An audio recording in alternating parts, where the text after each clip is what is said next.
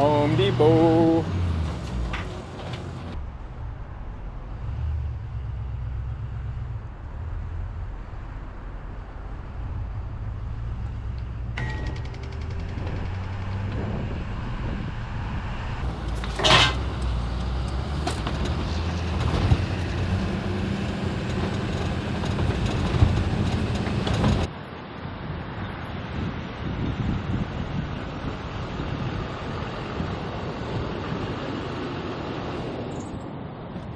This is my brand new 2005 Chevy Kodiak C4500 with a Lifeline Highliner 3 ambulance box.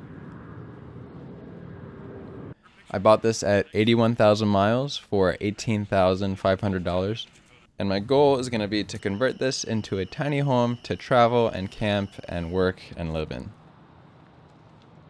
This box design is one of the best for doing a conversion like this because of the overall size and also the layout of the external compartments. It's 8 feet wide, which is pretty standard, and has just over 72 inches of headroom, which is pretty hard to find. And the length of the box is about 14 feet. So overall, it's just about as large as you can get for Type 3 ambulance boxes. The compartment layout is also very nice. Almost all boxes have a tall oxygen compartment right here, and these next two are nice because they're only half height, which gives you more room on the inside. Here there's also almost always a full height compartment on the right next to the side door. This compartment is almost always a pass-through cabinet to the inside of the box, which can be accessed from both this side door and the inside. I've taken that cabinet out already. Here's where I keep some objects. It's also pretty standard to have a full height compartment here on the back right for a backboard. I've been storing stuff in here. This compartment used to be this deep all the way up, but I cut it to half depth for the top half of the cabinet to make more room on the inside. Also, we've got this nice little bonus compartment, which is great. Back over here, I'll show you what I've done so far in here. This is my electrical compartment. Here I've got 2 Tesla Model S battery modules, a bunch of charging hardware, and control hardware. This on the left side is some of the wiring that I moved from the old electrical cabinet. 1,600 watts of solar on the roof.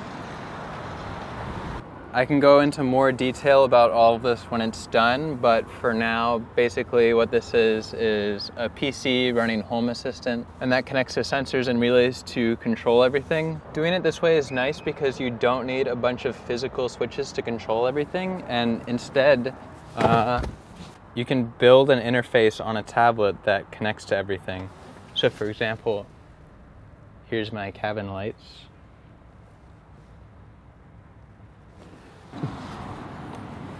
Here's the light for this compartment in here.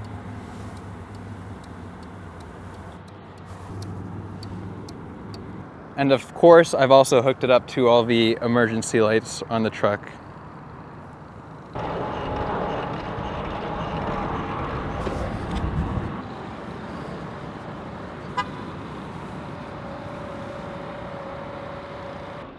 In this next cabinet, this is plumbing. Here's a 55-gallon water tank with intake filters, drinking water filters. This is hot water heater. That's an air compressor, pressure tanks. And down here is my 2 pumps and a block with a ton of valves on it. The reason for all this complexity is because there's going to be a bunch of ways to configure the system. For example, you can intake from a pressurized hose here, or you can connect a pump in line with this, so you can pump from a natural source and intake through these filters. Or if you're in some situation where you're running very low on water, then you can also intake from the gray tank, which is mounted underneath.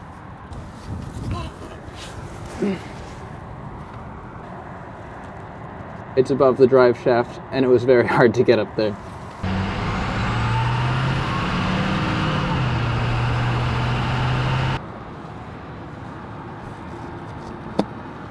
You could intake from your great tank, but just for your non-potable supply, and still keep your fresh tank as strictly potable supply. Other configurations you could have are a fresh tank bypass, where you just use the pressure of the inlet as your plumbing pressure, and you don't need to use the pumps, and you don't need to use the tank. Another configuration you could do, for example, is a gray tank bypass, where your gray water dumps immediately on the ground. And by intaking from the gray tank is converted into an extended fresh tank. So now you have 55 plus 25 gallons of fresh capacity. All right, that's enough plumbing. And my last compartment, this is just storage. Yep. Okay, let's go inside.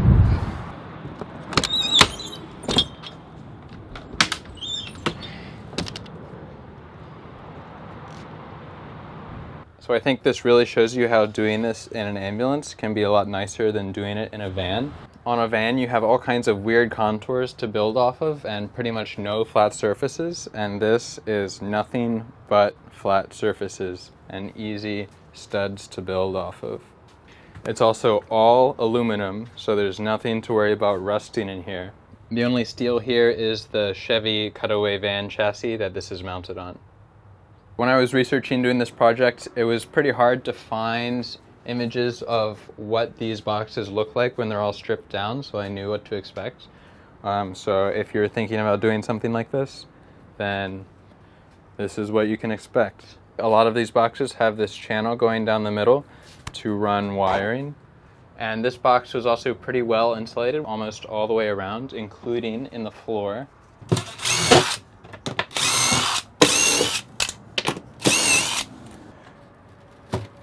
So I've got this temporarily covered, but I cut out this portion of the floor so I can recess the shower pan into the floor, so I've got more headroom in the shower. But this is the layers of the box construction. This is the very bottom. This is what you see underneath the truck. Then you've got 2 inches of XPS, and then a top layer, and then a plywood subfloor. So my layout is going to be a shower here with 2 doors, so it's a pass-through to the front, and also a door at the side for a toilet to slide out into the shower space for you to poop in the shower. Above the toilet will be a laundry machine. Over here, this is kitchen, refrigerator, sink, oven either up here or down there. Here's that cabinet that I cut and re-welded to half depth. This height is the same as this height, so the bed can be across the back. A bench here, and this is probably some sort of additional table. The gist of my electrical so far is we've got a circuit over here for a laundry machine and an exhaust fan, which is plugging into here. That's an exhaust vent that was already on the truck. And a bunch of circuits over here for the kitchen, and 1 circuit over here for that side. I've also got 12 and 5 volt lines. So I've got auxiliary 12 volt power here, and then 5 volt USB-A, and then 2 USB-C, which are not popped in here yet. These are Keystone jacks, by the way. And my lighting, which I've got temporarily in here. There's 4 now, but there's going to be 10 in total, I think. And these are, ow, intended to be retrofit 120 volt fixtures. They came with a little 120 volt to 16.5 volt transformer, I think. And I cut the cable off that transformer, and I'm using my own 16.3 volt converter in the electrical cabinet to power these. I think these are Gledopto 6 watt RGB LED flush mount fixtures. These are pretty cool because once you've got a Hue bridge, you can also control them through Home Assistant. Make them whatever crazy colors you want. So all the control for the lighting and the plumbing and the exterior lights, everything will be just on a little tablet interface, probably on this wall right here. And yeah, I think that is pretty much it for now. I think I'll post again when there's more progress to be seen. All right.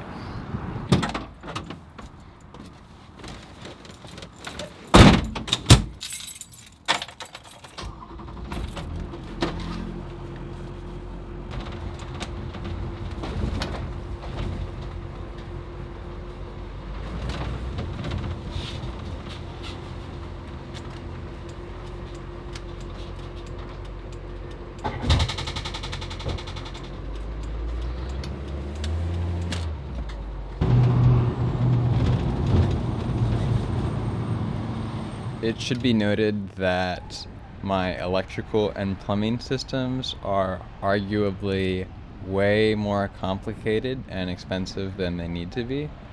And definitely a lot of these ideas are very untested. So until I actually try and see how they work in practice, definitely do not take this as a guide or advice. So we'll just see later how these turn out and if the added complexity actually is worth it.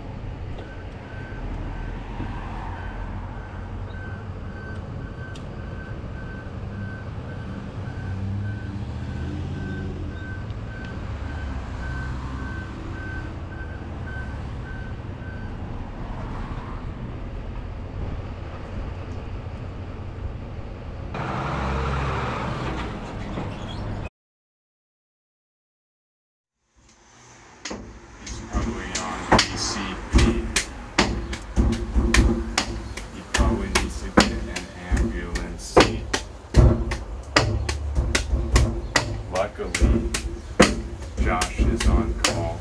The engine don't stall.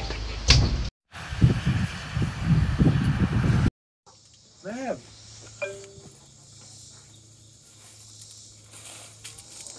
Come in.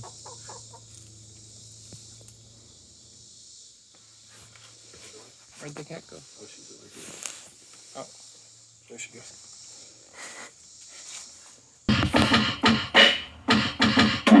Capri! Playing on the drums. He is smart, never ever dumb. Doing electrical engineering. He is always pioneering, creating lots of products on the internet. Have you seen it yet?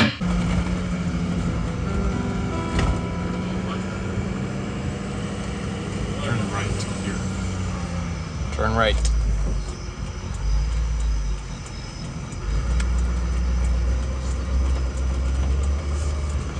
How are you doing back there, Gurpreet? I'm fine. How are you? Are you recording me? Goddamn it. What the fuck?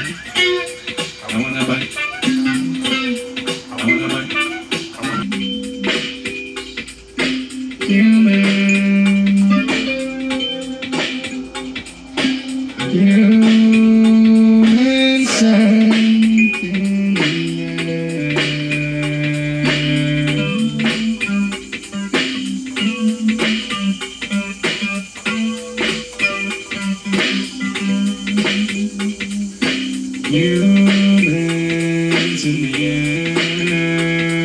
I wanna go over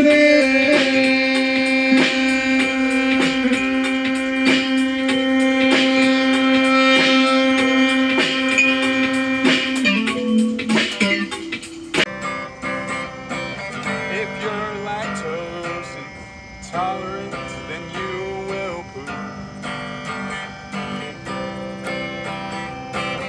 We gotta go and get some food.